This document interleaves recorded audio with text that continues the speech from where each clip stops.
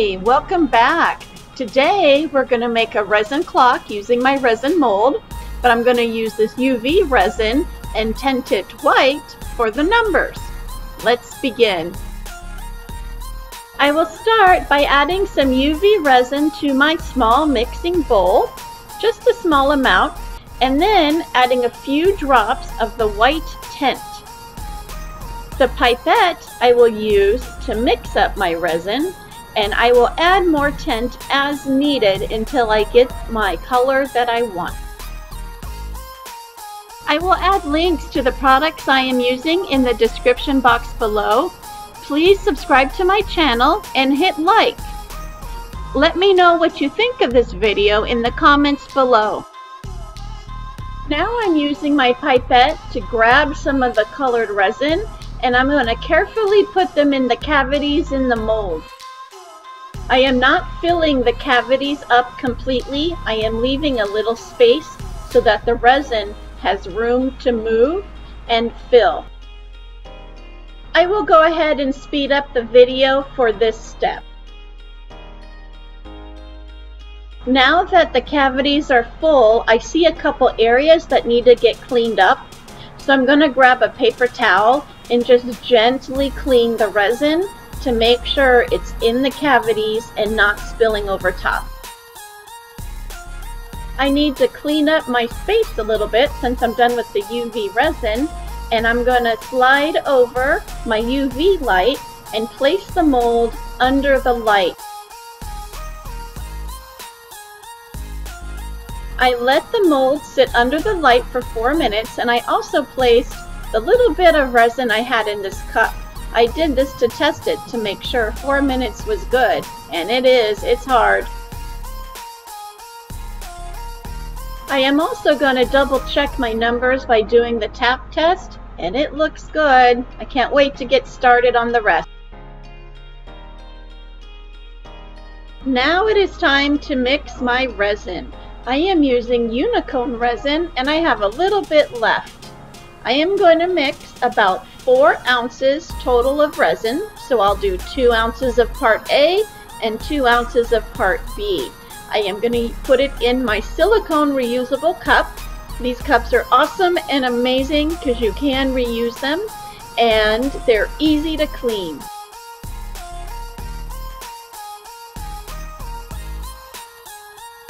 Now it is time to stir my resin. I'll go ahead and speed up the video for this part, but I will make sure I am scraping the sides and the bottom of my cup to ensure the resin is thoroughly mixed. When I'm done mixing my resin, I'm going to place the resin on the candle warmer to warm the resin to help release any air bubbles that may have been created while I was mixing. To create my colors, I am going to use Color Art Primary Elements pigments, and I'm going to place a scoop of the color into my cup, and then I'm going to fill it halfway with the resin. I am using the Laguna Azul, the Palazzo, and the Blissful Bordeaux colors. I love using the Color Art pigments in my resin. The colors are rich and beautiful, and I always love how they turn out. I am using approximate measurements for my scoop and when I pour the resin into the cup. Before I do my gold leaf, I'm double checking the resin on the candle warmer. It is working great. I am going to add a few flakes of the gold flake into my cup. I'm trying to be careful because this gold leafing can get everywhere if I'm not careful.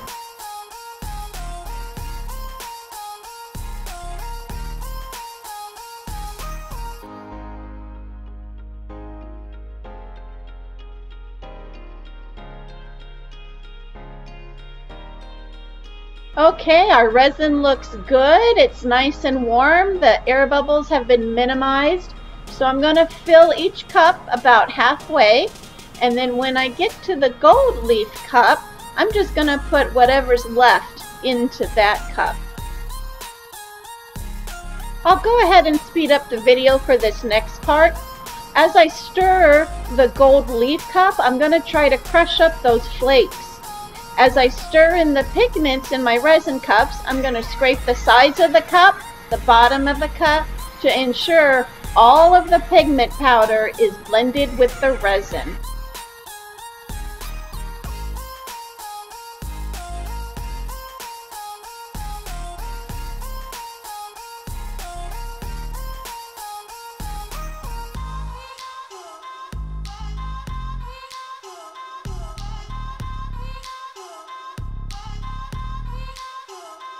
Now it's finally time for the super fun part, the pouring of the colors.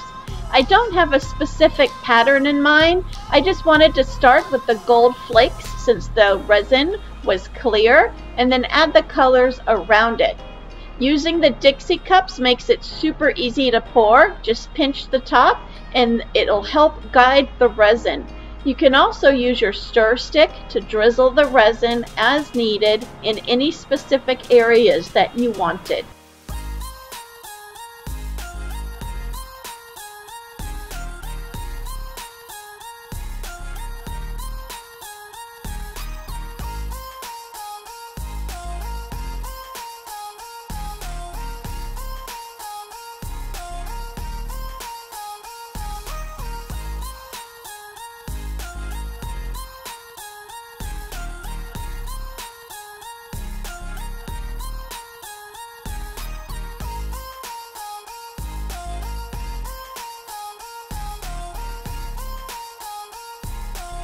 Now I'm just topping off my resin and adding a little bit of color where I think it needs more color.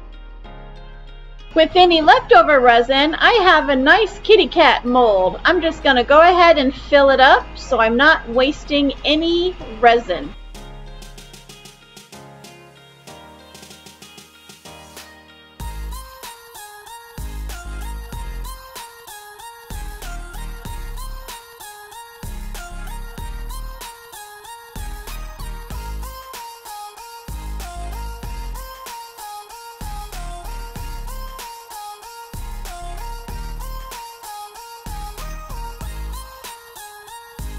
Once my molds are full, I'm going to blast it with a little heat to make sure any air bubbles that are trapped underneath are released. It is always a good idea to double check your resin piece. Check for any dust or hairs that may have fallen in and just pull them out if you see anything. I always cover my pieces with a food tent.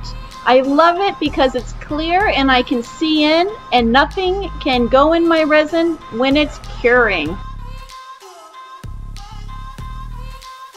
Okay, now it's time to demold our resin pieces. I have let this sit about 12 hours and I'm going to start releasing them from the mold.